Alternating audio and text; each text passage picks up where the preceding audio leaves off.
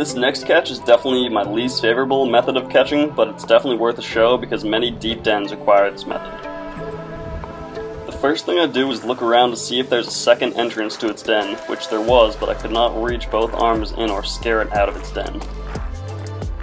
Next I try the silt method and wait with no luck, so I had to resort to reaching in with one arm and trying to grab its claws without getting pinched, which is high risk with lobster over 3 pounds because they can crush a finger bone.